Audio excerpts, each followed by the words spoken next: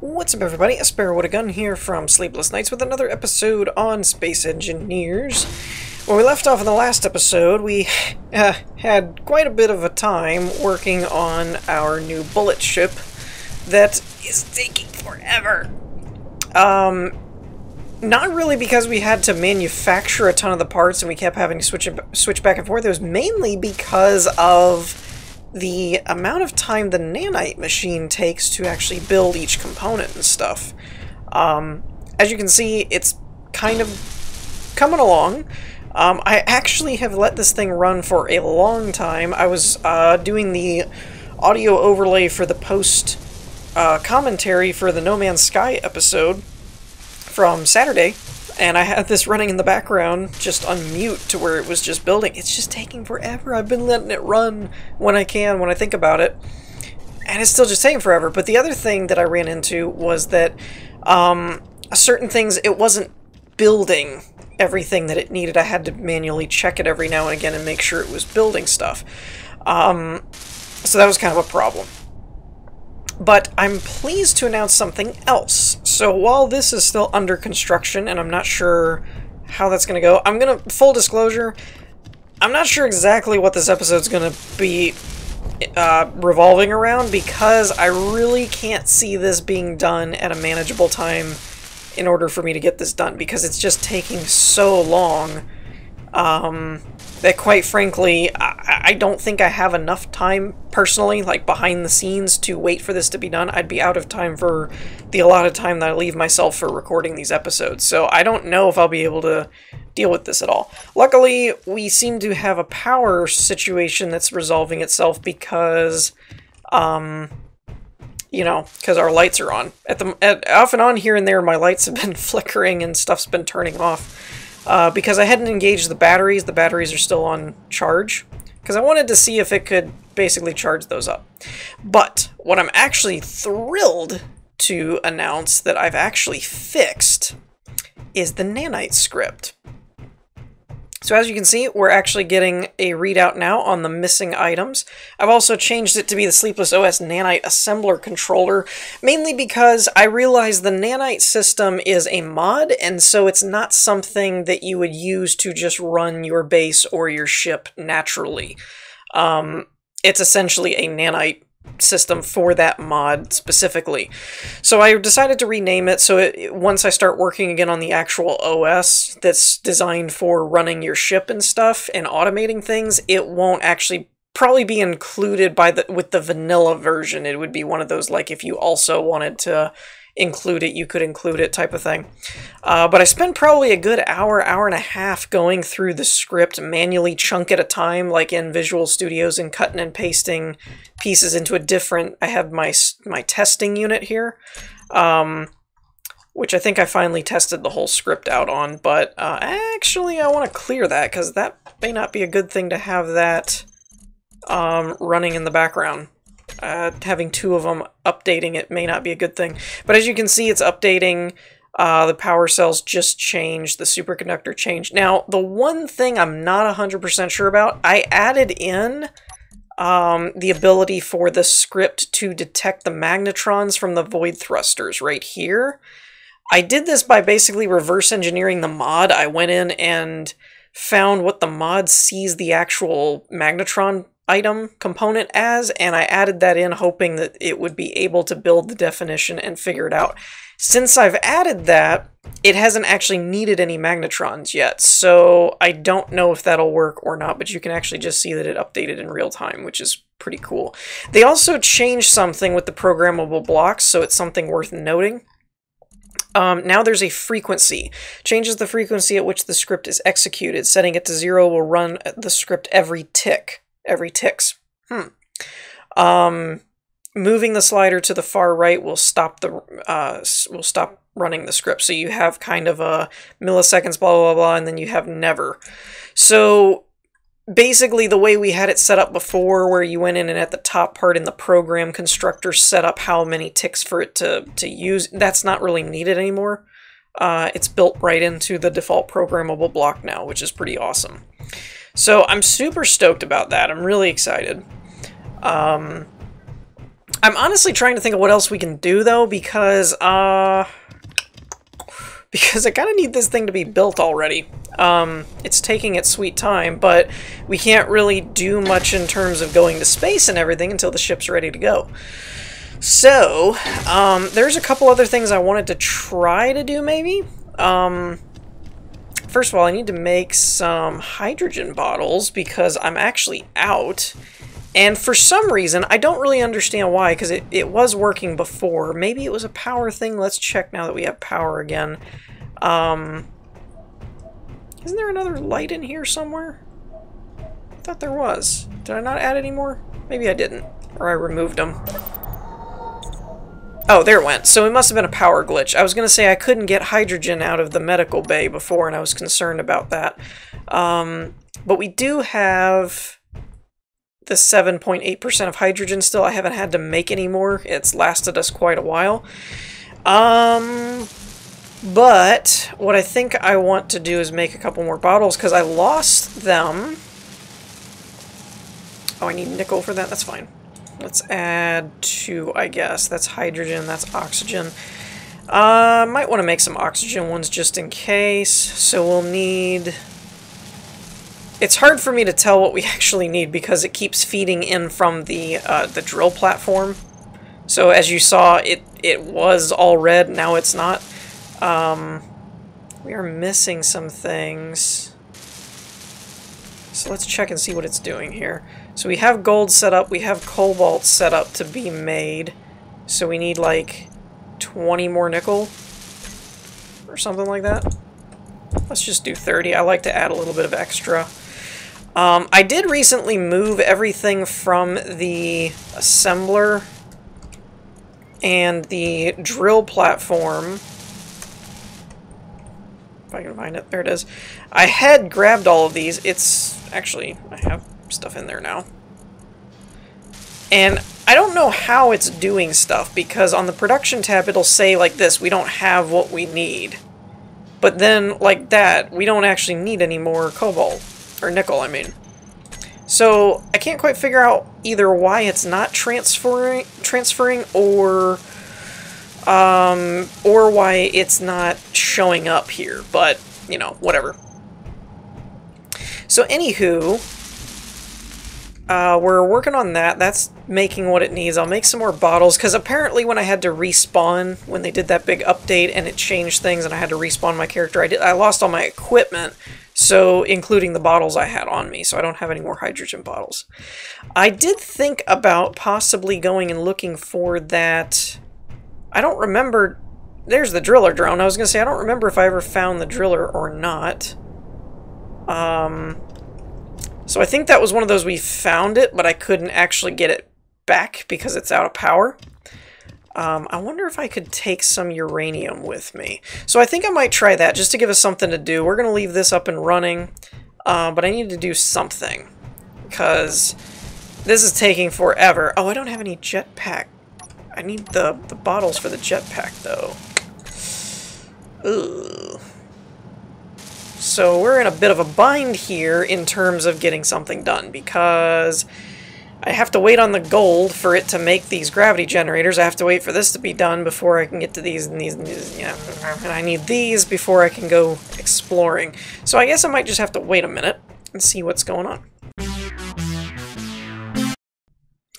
Okay, so I actually tested something that was kind of intriguing to me, and it ended up working out okay, which was whether or not you could cancel something in the production tab and basically get access to, wait, what's going on here? Oh, I'm actually selecting on the refinery. Nah. Oops. Where am I? There we go. So, let's grab this. And we'll go ahead and put these back, because I don't really need them at the moment. We might want to make a bit more ammo, though, and that's what I was going to get at. So, like, if I come in here and I do... like this. Let's just say we want to make 2, but there's all this in front of it. With the nanite script set up, I can actually cancel this. it'll make these two, and then it'll reset up what it needs. It'll recalculate it, so then we're back to square one. So that's a really cool little feature that I didn't actually even mean to do, but it is in there, which is pretty awesome. I also took the time while I was sitting around, before I thought of that, before I thought to try that, I also corrected the hydrogen readout here, and I set it to its own script. So we have the hydrogen tank readout on the programmable block now, which is just its own little script. And then I have the nanite assembler set up a little bit differently. Not too much different, it's just a little bit more compact and separated. And so now it actually gives you the status of the nanite system as well as what items are missing. So that was another little, just a little, what do they call it? Quality of life change, I guess. It was just a little adjustment I wanted to make. So I almost ran off without the actual uranium that I wanted to take with me in case I actually can power this up. So let me grab this, and we're gonna head out to the driller drone and see if we can't recover it. Alright, it seems that we've spotted the target. I've got no hostiles in sight. It looks abandoned. Alright, let's move. I couldn't help it. There was just a bunch of these trees around. It just looked like something that would be like sneaking up on something. Okay, so I'm pretty sure that I built a reactor on here somewhere. And now I'm less sure because I don't see one. Oh, there it is. Right in front of my face. Just to point that out. It was right in front of my face. Okay, now, let's get in. You know what occurs to me? I brought hydrogen bottles, never filled them up. That does literally no good whatsoever. None. Okay, so let's try and take control of the ship. It looks like we have... I don't know if that's recharge or not. Let's actually check. Batteries are on recharge. So let's actually turn those off, because I don't really want them to be used. We have 37 days, apparently. That's good. So our thrusters are on. Alright, so now let's turn the gyroscopes on as well. Uh-oh. I don't have enough power. Okay. Turn the recharge off. Turn that on. Alright, now we can move around. And with any luck, we'll finally have enough thrust to get us home here. I feel like I grabbed this thing already at one point, but apparently I did not. So I'm not really sure exactly what happened, or when that happened, or if it was something... Oh no! The last time I did this, we crashed and died. That's what happened. I remember now. Okay. So, let's bring this ship home. Ooh. Dampeners are not doing their job very well. There we go. Alright, I have a connector. So I guess we'll go ahead and attach it to the hangar in here, if we can manage to pull that off without killing ourselves.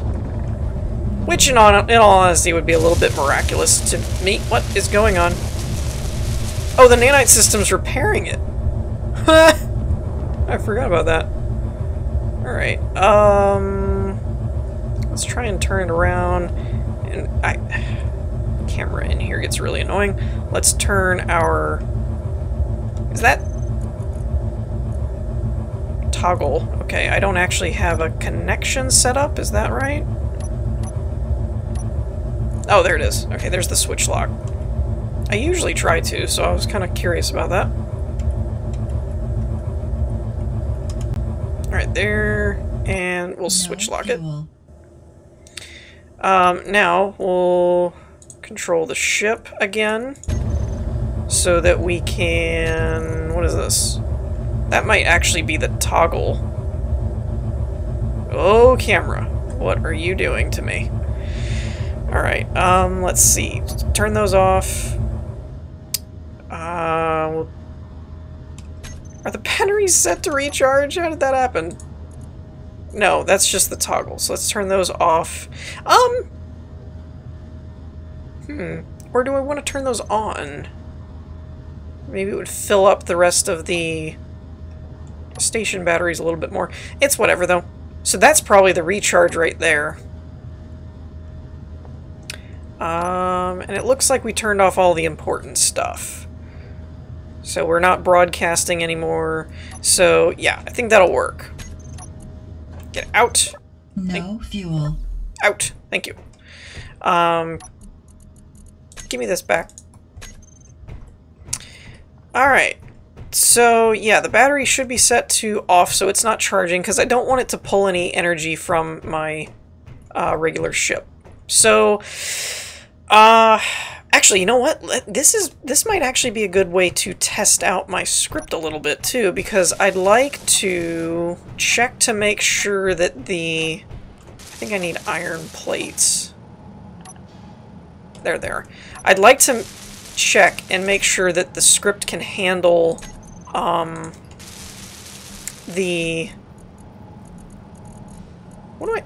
on. I'm just gonna grab some steel plates and let's see what these take. Steel plates, cool. So we're gonna go ahead and try to attach a thruster here, a void thruster, because I want to see if the script can handle adding that modded block or not. Because I tend to use those in most of my builds because I like the... Okay, so it has 10 magnetrons set up. Let's see if there's any errors. There are no errors. Production? It doesn't have them listed, which concerns me a bit. Let's actually... Oh, it actually did do it! We did it! We did it! That's awesome. Now, why that's only showing one magnetron when in the... Oh, it's because it's in the production queue already. If I check the actual nano system, 1 and 327. Oh, there it goes. It just needed time to update. Okay. So that's pretty awesome because it means that even if you're using the modded block, you can actually add in mod blocks that you need. Now, oop, wrong door. Now, grant you, that could be really tedious. It could take a while. That's one reason I said that when I originally was going to start out building this script, that I wasn't sure if it was going to be able to handle modded, because you're going to have to add every single modded block that you want built and all of their components, and it's just a hassle. But just for reference, you can do it by... if you have a method or a function, I forget which one this falls under. I think it's a method, because it just... no, it does return, so I think it's a function? I don't remember. But basically, it's going to go through all the definitions and go, it looks for this, so then make a blueprint of this object, which is how the assembler sees the definition thing. So all I did was I went down here and I added... if it sees magnetron, add this one. Now, I first just put in magnetron and it wouldn't work. It threw an error. But when I dug through the actual mod files, it came up as magnetron component, so I tried that and now it seems to be working. So that's pretty awesome. We can clear that, and now it shouldn't need that anymore. Well, I don't know, because it didn't actually break down that thruster yet, so... I don't know if it'll still see it or not. No, it's not seeing it. Cool. So yeah, we did that. That's pretty awesome. I'll probably end up reconfiguring the driller as well, because with the nanite and the drill platform, we really don't need a mining ship anymore. And I will bring this up. Somebody had mentioned in my last episode, I kind of ended with the thought of... I'm just going to break this back down. I had ended with the thought of kind of feeling like Space Engineers lacks a bit of a purpose in terms of kind of what am I supposed to be doing, since you're kind of just building for building's sake. Now, It was brought up to me that there was a comment that basically was like, I don't actually play in survival or haven't, but I was under the impression that it was kind of about mining resources, automating said resources through conveyors and like autopilot scripts for drilling machines and stuff. That's very possible, because I have to admit, the drill platform makes it much easier for me to produce video content. The nanite machine... So both of these kind of occupy a space in Space Engineers that you're probably supposed to work harder at. I did them for video production so that you guys didn't have to wait so long, but it has had the consequence of kind of taking away some of the purpose in the videos. Because basically, the natural progression would be, I need more resources, so I have to focus on building a mining ship. Now that I have a mining ship, I have to go mining. Now, once I get that done, now I might work on automating mining. Well, now I have to work on automating processing, and maybe I need a welding ship in order to fly around and build stuff, things like that. And you cut out all of those purposes, all of those progression milestones by basically saying this thing gets all the resources, this thing makes all the resources, this thing builds all the resources. So in 3 blocks you kind of fix everything, essentially. And it does kind of turn into an almost creative build of why am I doing this? Which is what I've been running into a lot lately, is I have a lot of resources at my fingertips, and with the advent of the drill platform and everything, it's kind of like, what is the point? Now, I've thought about possibly incorporating a bit more narrative into Let's Play series, particularly for Space Engineers, not like... I don't know that I would like the idea of trying to do a Let's Play with role-playing involved, per se, in terms of true role-playing. Like I did at the tree over there. Alright, we have no tangos in the area, we need to move it. You know, I don't know that I would feel really good about that, because if I was going to do that, I would just work more on machinima-type series with Space Engineers. I wouldn't bother doing a survival. But I have to admit, I'm not entirely sure, with the way this is set up, if there's really enough of a difference between survival and creative to make it worth the extra time it's taking to build everything. That's something I've been thinking about and kind of playing around with in my head. So let me know what you guys think about that. I have thought about maybe a little less on the practical and more of the, like I said, more of a narrative driven, where how do I put this? Like, basically, instead of... You don't really need defenses, right? I don't have the wolves turned on. I don't have any added scripts for pirate. I'm pretty sure I had pirates and other things turned on. I just haven't encountered any in a while. I thought of that the other day as well, that I don't remember the last time that we had one of those drop ships with the parachutes where you're supposed to get extra armor and stuff like that. I don't remember that happening since, like, that first started. I know they nerfed it. Maybe you guys can let me know if that was hyper nerfed in that you hardly ever see them, or if I've got something turned off in my settings. I don't think I turned that off, though. But I'm thinking about maybe doing something where we have a bit more of a... I don't know, kind of a story-driven idea of not necessarily story, like a whole plot, but kind of theme. Like, for an example, there's no real reason to make an observatory type thing or something. It serves no actual purpose among the practical things of the game, right? But it might be kind of cool. So I'm kind of wondering about that. Is since we've made this a little bit easier, perhaps we should look at a bit more grandiose or thematic direction to take the Let's Play instead of a more practical. Lately, I'd been doing everything really practical, of we need a ship to get into space. But then I started to ask myself, why? Why do we need to go to space? Because the biggest reason to go to space is to either take on other ships or mine asteroids and other planets to get platinum, stuff like that. But with the drill platform, we have access to all that. So there is that question of why are we doing what we're doing. So I'm kind of thinking the idea might be to just make up reasons. So let me know what you guys think might be something cool. Obviously, we're working on heading into space with the advent of building the Bullet. So let me know what you guys think as far as should we have some kind of quota of we don't come back till we take down 10 pirate ships, or I don't know, something like that? Do we build a space yard or something? I don't know. Just let me know what you guys think. The other option, and this is something I hadn't considered until recently, the other option is actually, and this is going to sound a little weird, but what do you guys think of the idea of actually doing a creative Let's Play? Yep, I'm serious.